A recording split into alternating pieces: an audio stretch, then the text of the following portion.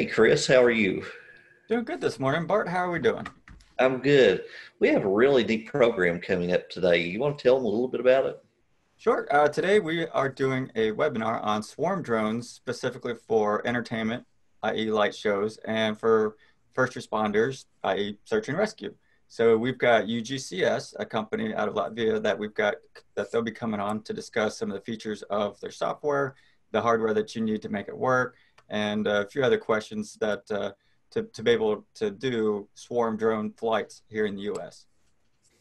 Yeah, they're a really neat group. We had an opportunity to speak with them at AUVSI last year, and the software they've got is pretty incredible. It also really falls in some of the things that we're doing here at the Drone Port, doesn't it, Chris, with swarm technology and what Amerisky's doing up there. Mhm. Yeah, we're Amerisky's building swarm drones for light shows and getting into search and rescue. So the UGCS software is a great platform for that to base that off of. Well, without further ado, we'll bring on our guest from UGCS and we'll jump in on that panel. Hello, everyone. My name is Bart Massey. I'm the Executive Director of the USA Drone Port. We welcome you to our webinar series. We have wonderful guests today with us from Latvia and with UCGS. I'll let them introduce themselves in just a moment. We have Mr. Chris Stiles with Amerisky. He also works at and with the USA Drone Port. So with that, I think I'd like to start with Erics. Erics, would you care to introduce yourself, please? Okay, nice to meet you guys. My name is Eric Pastors. I'm the Drone Show Software Sales Manager, and today I will tell you a few words about the very nice application to show and execute and perform the drone shows. It's nice to have you here. Thank you for taking the time to be with us. Madera? Yeah, hello everyone. So my name is Madura and I am a colleague of Eric's. So we both represent company SPH Engineering. Yeah, as Bart introduced us from UGCS, yes, we are more known as team of UGCS because of our UGCS product, which has been in the market the longest. So, and today I will just participate in these discussions on our developments in regards to multi-drone flights and what we have done. It's great to have you here. Chris? Sure. My name is Chris Stiles. I am, like as Bart mentioned, with Amerisky. We build swarm drones for search and rescue and light shows, small quadcopters.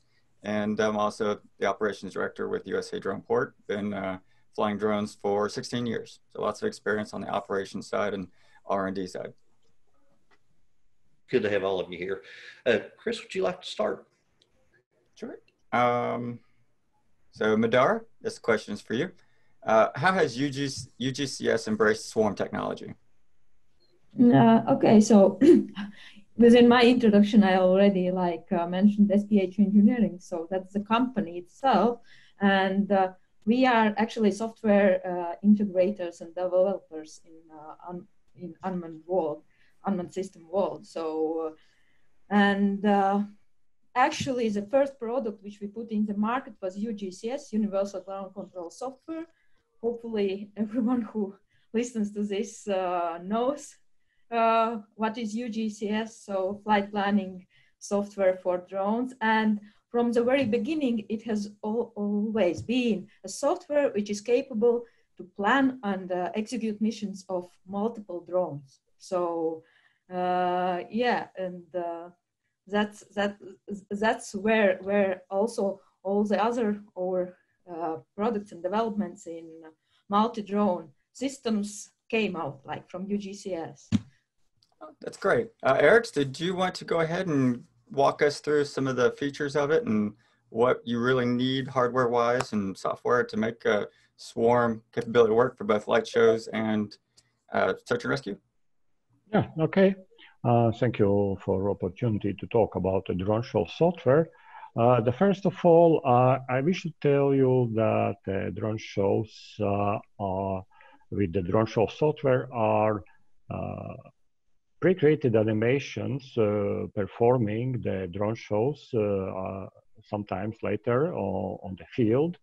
And the drone show itself has a very few very important steps to be performed. First of all, it's you should create the animation or choreography of your drone show, and then you will export it to the drone show software, and the drone show software sends these animations to the drones, and they are performing these shows for your customers. From the technology point of view, here is the few very important parts which should be implemented during the shows, and these are the drones itself, which are not usual. Ordinary drones from local shop, they should have the TK GPS, LED payload, Wi-Fi modules on them. And of course, the first and secondary communication channels to upload the missions and perform the shows. Therefore, we have just 3 suppliers around the world who are created and who supplying these drones for you to perform the shows. As I told, the software is installed on the 2 separate laptops, which are the Microsoft Windows based. On one, you will use the software itself. On second is a backup laptop and some other applications which you are using on them, like in emergencies case, you will use the red button application and a TK client, which should be on them. And of course, the Wi-Fi 5 gigahertz Wi-Fi should be set up just for show only, and the TK GPS base station should be presented on the shows. How you can start your shows? The first of all, of course, it's your bright idea and your nice view on the entertainment world or event world, and therefore you should have the team on board, and the team should have at least 3 guys or ladies on board. The first is the engineer with like knowledge of the information technologies and networking. Another guy should have the drone pilot license, and of course some creative mind specialists who can create nice animations. Then you acquire the drone show license with training from us or from our partners. You will complete the training, and the training is possible on-site or online, depends on your location and worldwide situation like COVID today. And then you should acquire the fleet of the drones, at least 20 drones or more. Then you will practice many times, at least 5, 6 times to get in a row with the drone shows. And then you are ready to do and perform your first customer commercial paid show. It's just in a few words about the drone show software and drone show itself. Thank you, Eriks. Chris, can you tell us a little bit about Amerisky and what made you and your team decide to build drones for swarm applications? Yeah, so a little bit on Amerisky. It's a small company. It's a group of guys that have been doing DIY builds with drones, doing R&D with them. We've worked on big projects on government things for doing rapid prototyping or building systems, hybrid type systems. And so we work a lot with the USA Drone Port, obviously, and we had a client here in the US that was preferring an American-made platform, and right now that's kind of limited for the US market. You know, US hardware, US-based, pretty much everything primarily most everything comes from China. So we started our company to kind of help foster that here in the US for American entities that wanted to use US made platforms with UGCS software as the backbone for it, and like a Pixhawk autopilot system. And that's an open source platform that enables this. So we got into that. We've got a couple clients that we've worked with, and you know, it's a great growing field. And then of course we also, you know, envision the future uses with search and rescue applications with first responders. So that's also very important for us and our core values to support that. Bart, why is the USA Drone Port a logical location for testing, research, and development of these technologies such as swarm drones? Well, the beautiful thing about the USA Drone Port, we have 50 acres located in the middle of tens of thousands of acres that has no population. But we're actually only 8 miles out of town, which has hospitals, restaurants, hotels, and all that. So the intellectual property of our customers can be protected. But on top of that, we also have runways for fixed wing aircraft. We have build and manufacture buildings, so you can do formation, welding, whatever you need to do for any type of aircraft that you're working on and developing. And we're in the process right now of spending $1.5 million on an indoor flight facility and an indoor weather facility where you can take drones and put them in wind, rain, and different types of environmental conditions to do research on those drones that is not able to be done in a research methodology right now in the United States to the average startup or drone builder.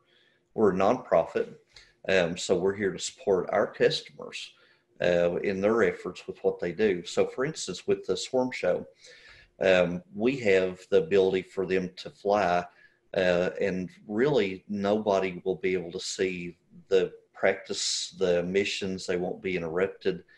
We have locations to store the drones. So if they come in and do testing 1 week and have to come back in a month rather than have to ship the drones back and forth, they can do storage there.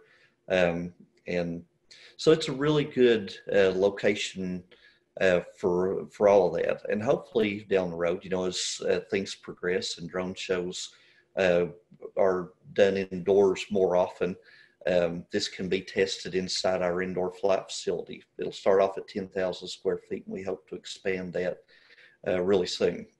But stay tuned. There's lots going on with USA Drone Port and our partners. We're really excited about UGCS and Amerisky, and with all the work that you've been doing up there, Chris. I mean, you all built several drones and done quite a bit of operations there. So thank you all. Yeah, absolutely. Chris, what do you see with the challenges of unmanned aircraft as we move forward with swarm technology? Well, there's several challenges, obviously. Regulation's the big upfront thing in America and around the world in a lot of places. You know, flying one drone, one pilot is kind of the established standard right now for most use cases. And so that's how most of the regulations allow that type of operation to occur. With swarm, and this technically isn't swarming as in you send a command and the drones figure out how to conduct that command or that mission, and they work amongst themselves. This setup is more one-on-one. Everything is pre-programmed per drone, per flight plan on each, and they go and they fly a coordinated, choreographed mission. So there is a little misnomer on the swarm definition. You know, military swarming would be somebody launches 20 drones at one target and they just figure out how to engage and take out that target, you know, all on their own, and they're communicating with each other. This setup, they're not communicating with each other. It's, you know, everything down to a ground station. So you have a lot of communication challenges to be able to get range and communicate with, you know, if you're operating 20 drones, it's a little easier than when you're trying to operate 500 drones in a light show. You know, your challenges, you know, are exponential with getting all that RF energy and signal not stepping on each other. It's Wi-Fi based, so obviously you're limited with that as well. Regulatory is, go back to that, you know, that's the big thing too, with getting approvals to fly more than one drone per pilot. So that's a process to get a waiver. You know, normally you'd be operating these under Part 107. And also another thing is usually for the light shows, you're going to be flying them at night, obviously. So you need a waiver to be able to fly at night, typically for most aviation authorities, and flying multiple drones. So you have to come up with your safety measures, put in that application, and then gets your approval, whether you're going to get approved to fly 20 drones, 50 drones, or 500 drones. So obviously, if you're flying that many drones, you're going to need more crew to support that, more visual observers, and the hardware side. And then, of course, logistics of transporting around is a challenge as well. But the technology is advancing. You know, it started in the military, and the military's been using it for a little bit. Other militaries around the world are experimenting with the concept, how they can use it. Obviously, it's dual use capability, you know, so it's got the military side and it's got good commercial, you know, civilian uses. For search and rescue, obviously, you know, a benefit there is if, you know, somebody's lost out in the wilderness or a field, you know, you can take a search and rescue group can go out and set up 10 drones and say, hey, we need to search this huge area of several hundred, you know, acres. And then those drones can break it up, or you can break it up with those drones to scan certain sectors, and you can do that much quicker than you could do it with just one drone. You know, so there's definitely, you know, really good, you know, uses for this for society as well. A lot of challenges, but a lot of possibilities. Yes, yeah. As with any new technology. All right, so Eriks, what type of drones and autopilot systems are compatible with the UGCS software to work with swarm flights? Yeah, of course, as I mentioned a little bit earlier, these are not like usual drones, which you can just go outside and buy in the local electronic shop. We are supported only Pixhawk-based autopilot drones. Sorry, if I can interrupt, like there is a difference between, like, if we talk about UGCS supported drones and yes, autopilot, yes, you are correct. We are working and which are supported by DroneShow software. Therefore, like what Erik's now is explaining is like the ones which work specifically with this DroneShow software, which we have developed for like putting hundreds of drones into there and then like running drone shows. So, right. And when it goes to UGCS, like almost most of DJI drones are supported, as well as like Mavlink compatible, and like most of the drones and autopilots which are mainly used by users who fly drones for commercial purposes. So yeah, but for DroneShow software, it's specific.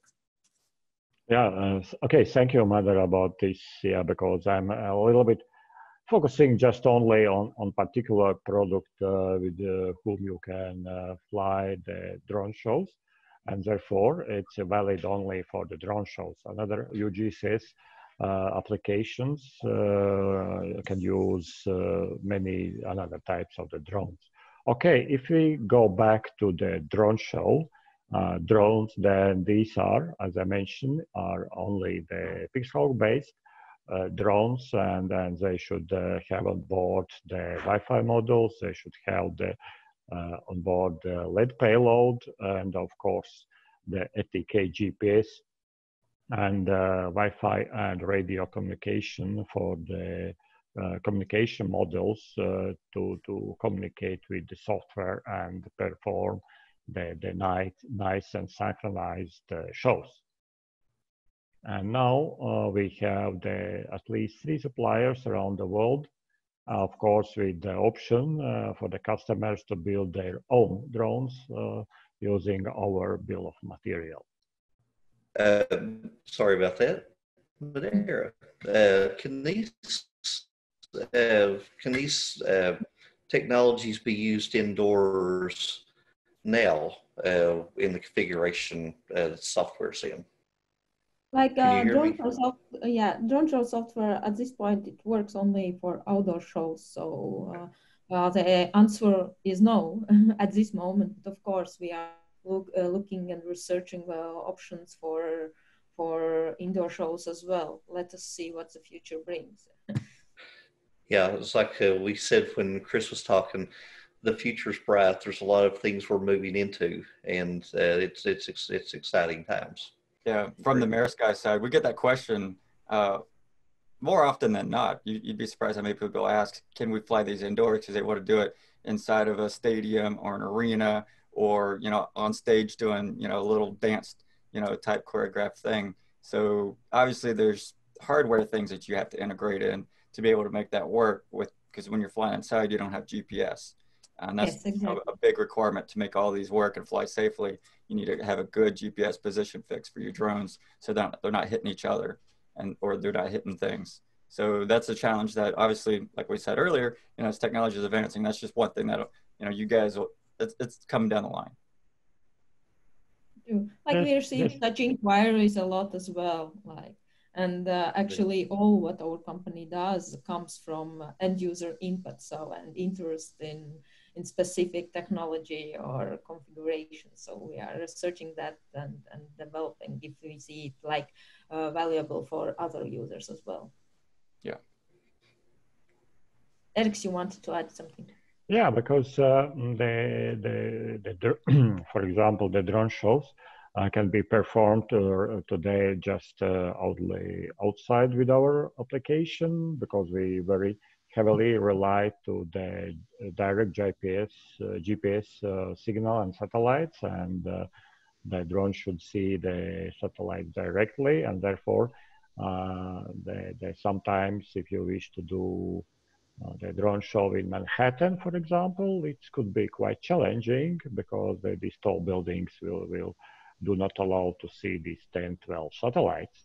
But if you are going to outside on the field or in the smaller towns, then of course the setup is very, very simple, because you just put on the field just the operator table, just the a TK GPS base station, and you place somewhere the 5 gigahertz Wi-Fi network router, and that's it. And you can fly the show after maybe some 30, 45 minutes.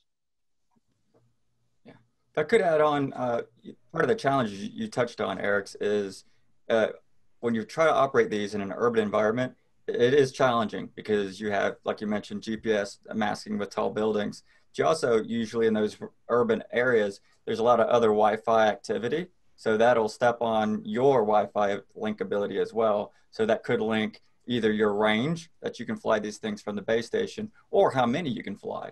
You know, so you might not be able to fly 500, you might only be able to fly 100 in a really dense urban environment, as opposed to going out and doing it in a rural. Obviously, also it's safer. You know, you have less traffic to worry about trying to not fly over top of, not flying over people. You know, so urban use is quite a challenge. But, you know, and that's going to take time for the FAA to get familiar with the technology, familiar with the software, how it really works, and the hardware before they really allow that to be a normal thing. Yeah, you know, and you mentioned the FAA, and that's an interesting thing too, because the laws of the United States are they're coming along, but you have to, you know, you literally have to get these waivers, and they're not something that you just sign a piece of paper or get like a driver's license. This is it's a lot of paperwork. It's very time consuming. There are very few people in the United States that actually have a swarm waiver right now.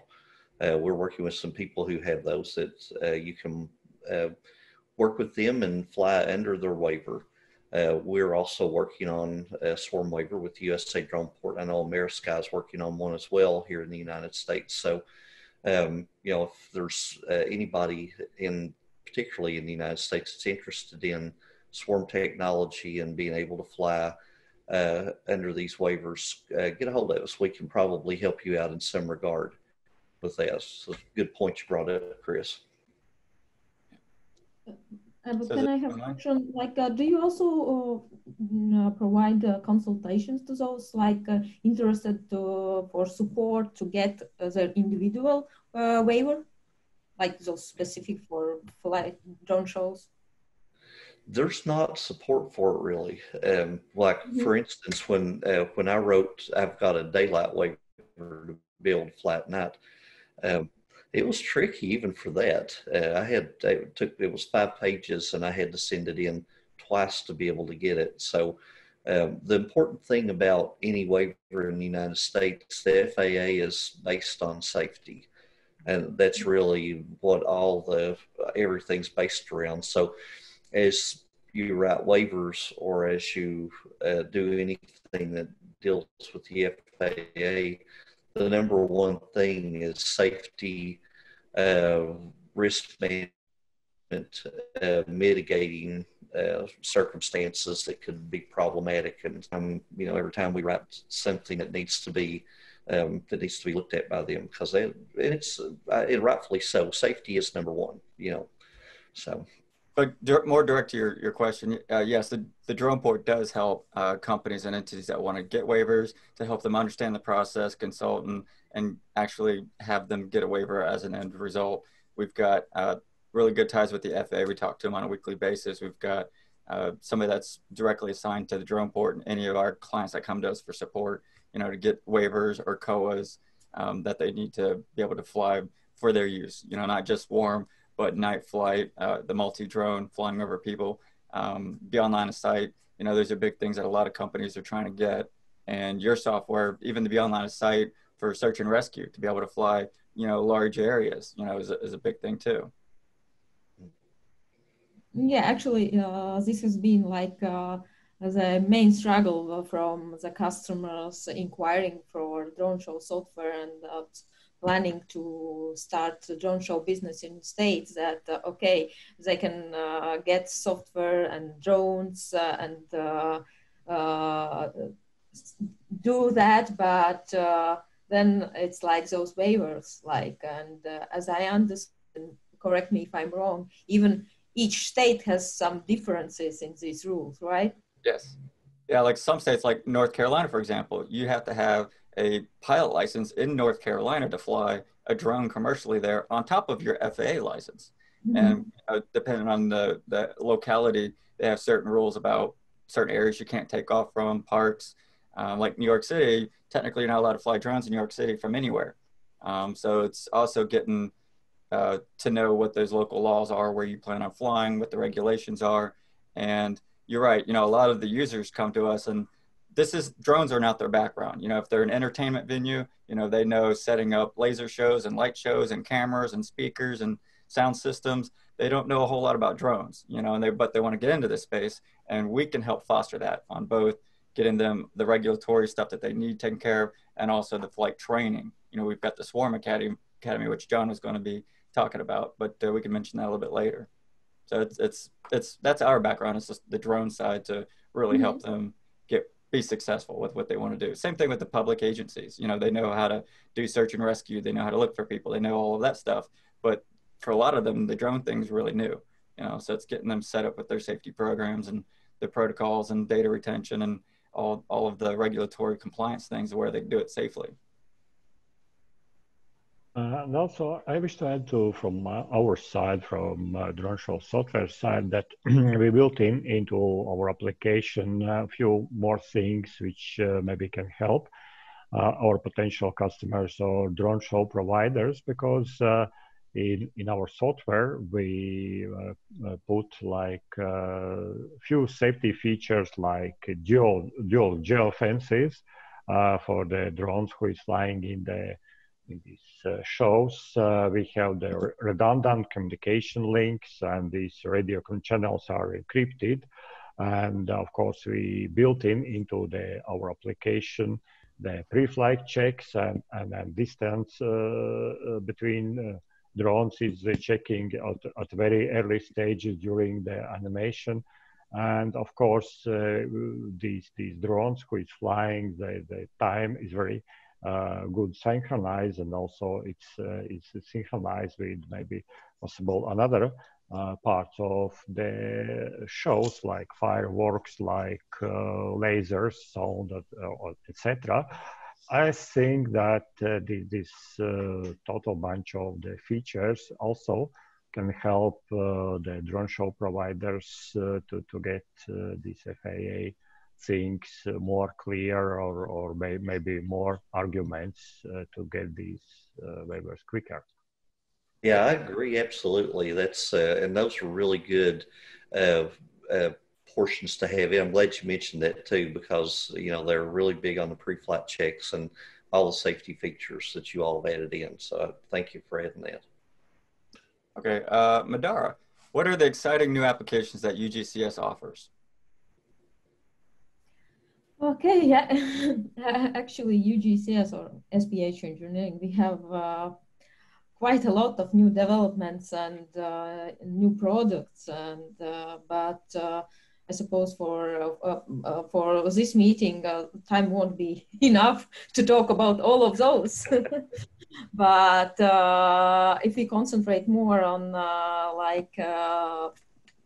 drone swarms, as you name it, but of course, from our perspective and from our understanding, like the software, how it works, it's not like it works with each drone individually. It's not like that the drones communicate between each other, like Right. our software communicates with each drone, sends pre-planned flight or and activities.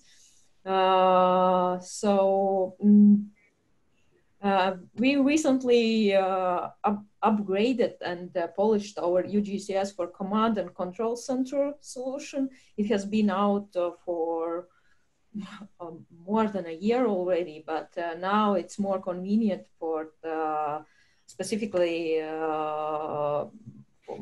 what we are talking about, search and rescue for within. So basically, besides flight planning and the inbuilt automatic tools, UGCS features like search and rescue, it's the creeping line and expanding square flight planning tool.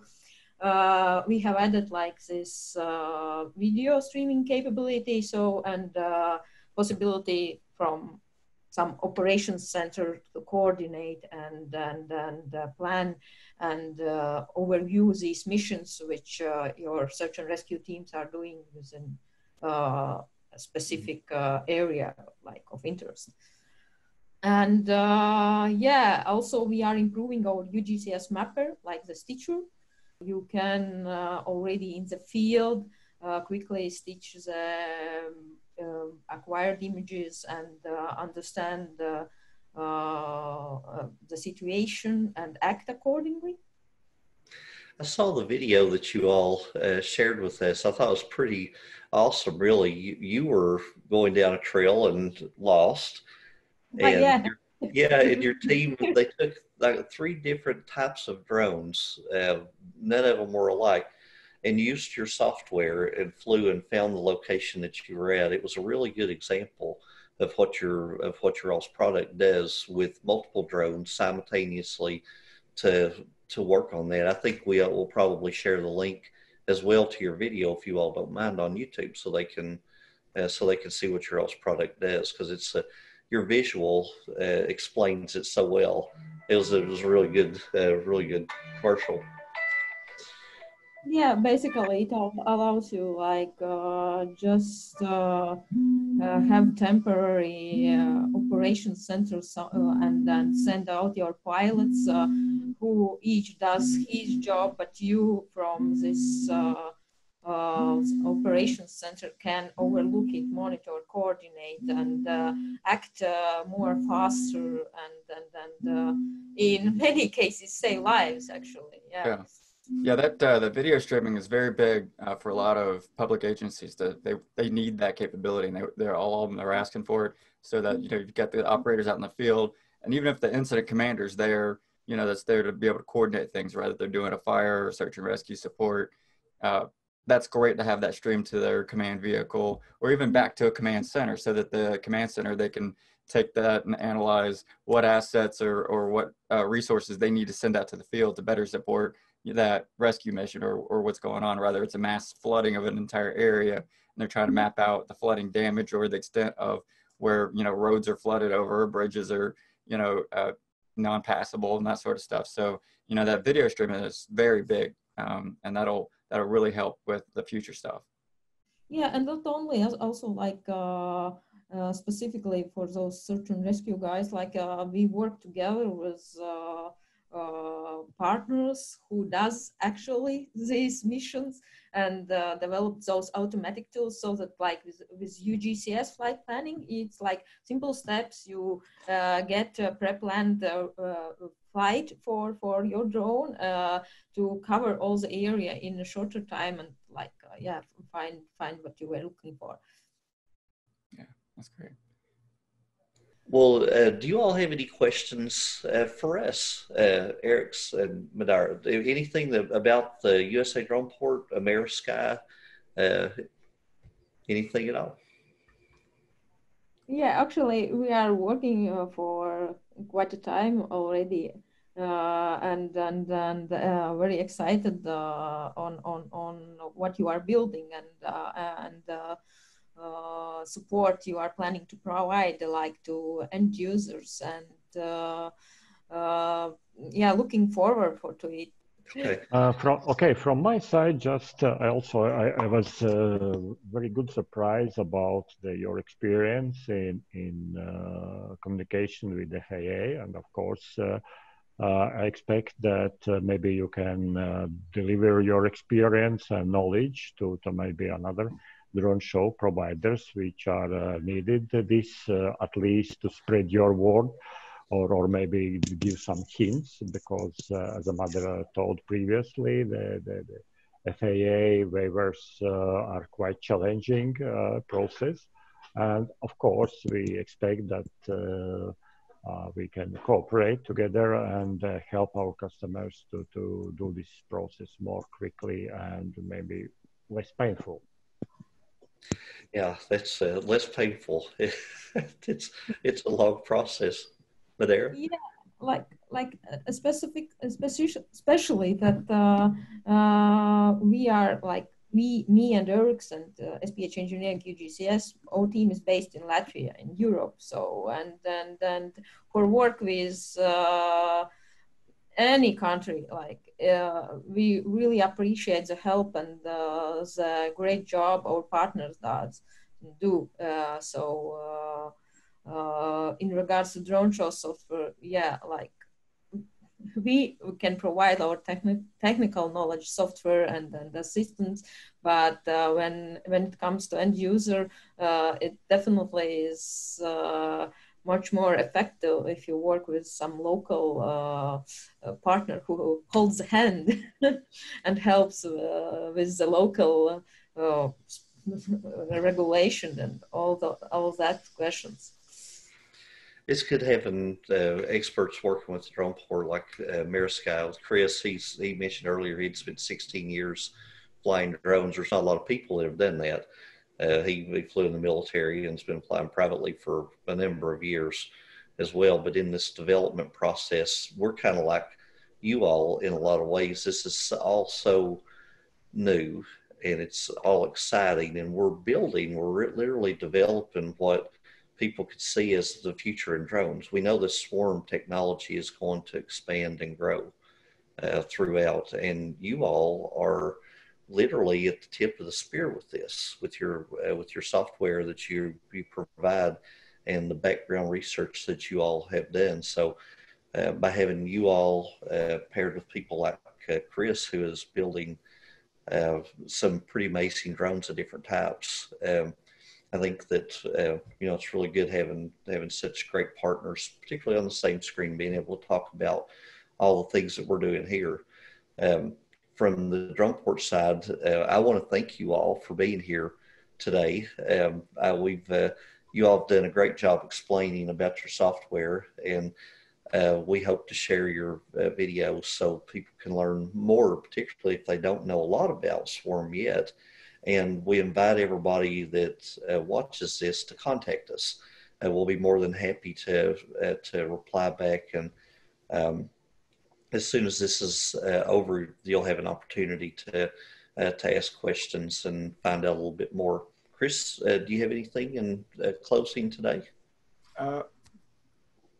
Just that I think this is literally the beginning for Swarm and for UGCS for the integration into this field. The drone field is growing.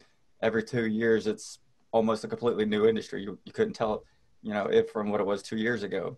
So, you know, as long as we keep adapting, we keep moving, keep progressing, UGCS, SPH Engineering, you know, you guys are on the cutting edge, and there's very few companies that are providing these type of solutions to a broad, more open source DIY community, or a community that's not locked down to, you know, just a one OEM type product or solution that's coming from one, you know, say China, for example. You know, so this enables other entities to be able to put their own little sensors on something of a drone that they've got, and it's running off of your software to be able to do search and rescue, or, you know, light shows or what have you. You guys with the UGCS software, and you guys can do lots of other things. You know, we've just today been speaking on Swarm with, you know, the light shows and search and rescue, but your software opens up the ability for people to do a lot more with drones than, you know, if you guys weren't around. And you guys are leading that charge. There's a couple platforms, obviously, that are maybe just specifically iOS or Android based. You don't have a Windows PC that can, you know, really process and handle the power of what your applications do to be able to do some of these missions and capabilities. So that's a good thing. And you know, we look forward to keep working with you and progressing with the capabilities and technology. Yeah, thank you, Chris. Eric's, Madeira, do you all have any closing remarks today? Yeah, thank you for the discussion. Actually got really nice insight on what you are doing and what for support we have there in US. So, and yeah, would be happy to talk about other products as well. Everyone welcome to reach out to Bart and John and Chris in regards our software or their help and their assistance. So thank you. Well, thank you for being on. Eric, do you have anything you'd like to say? Yeah, of course, I wish to thank you for the possibility to spread our word about the drone shows to states. And I'm very surprised that we have very nice partner in your company. And of course, I hope that we will rely to your services also later.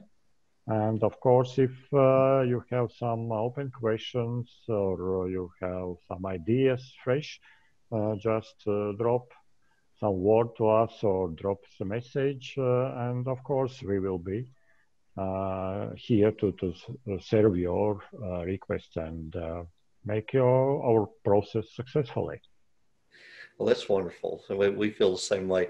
Well, thank you all very much for your time. We'll conclude with that. But if you all need anything from the USA Drone Port, don't hesitate to call us at any time. Thank you all. Appreciate it. Bye. Thank you. Okay, well, that was a great webinar. We really appreciate our friends and partners from UGCS out of Latvia spending their afternoon and our morning with us on this topic. I want to invite anybody that has any questions, whether it be about waivers or research, development, testing, education in drones, to contact the USA Drone Port. Chris is a great example of this. He helps us at the Drone Port, but his company also does their research, development, testing, etc. there. So Chris, maybe you can attest to this to some extent. Absolutely. The Drone Port's been a great location for us, both for flying, using it as a spot to do flight testing, but also the facilities there to do rapid prototyping, R&D work, and modifying our drones while we're out in the field doing our flight testing to get our drones in their final state for our end customers. All right, thanks, Chris.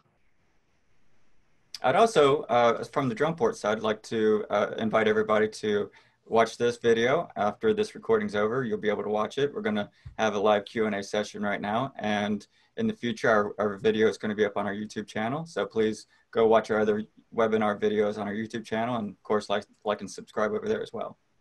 To stay updated. And even to follow up on what Chris said, this webinar series will continue every other week. So if you go to the usadroneport.com website, you'll be able to register for upcoming events. We'd also like to hear what you'd like to see. So send us an email or text. Let us know what you'd like to hear about. And you can also go on there very soon and see the multiple events coming up in the series as we progress forward. Yeah, thanks, Chris. Yeah, thank you.